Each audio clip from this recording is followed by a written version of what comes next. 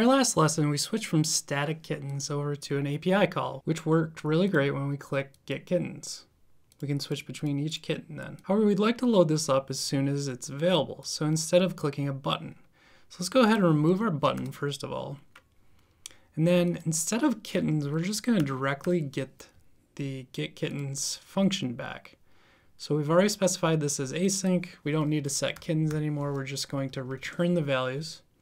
And so this is now going to return a promise based on these values.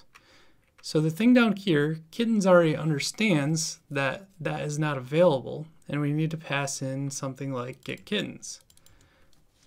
If we were to do this, it's going to complain though, because it's a promise. So the first thing that we have to do is add an await block. So let's take out this part.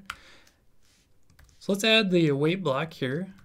We're going to await and get kittens function, and then we're going to say getting kittens. After that completes, so after the promise comes back, we're going to then, just like a normal promise and then have kittens. And all of those kittens should come in to this as an array of kittens. And then if we have any issues, we want to catch that into an error. And of course, the last thing that we want to do is close out our await block. So let's also put the error out here. Actually, let's do something fun with error just in case. Let's try this out.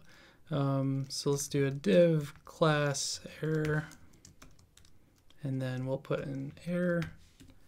And down here, we'll do dot error. Then let's do a background color of red. So that shows up.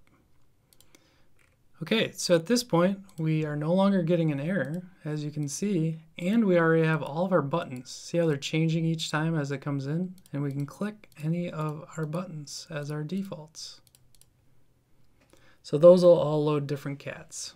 If we refresh again, we get different IDs and different cats that we can load up. So it's a pretty fun way to iterate through.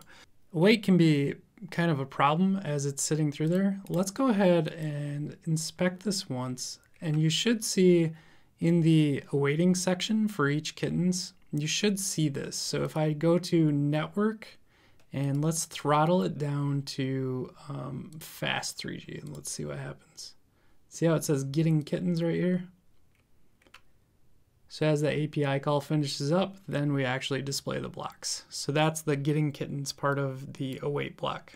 Now let's see if I can get it to throw an error. So let me just put a bad number in there. There's your syntax error. So it gives you all kinds of nice control within a simple await block, so you don't have to do a lot of manual things once you're getting that data.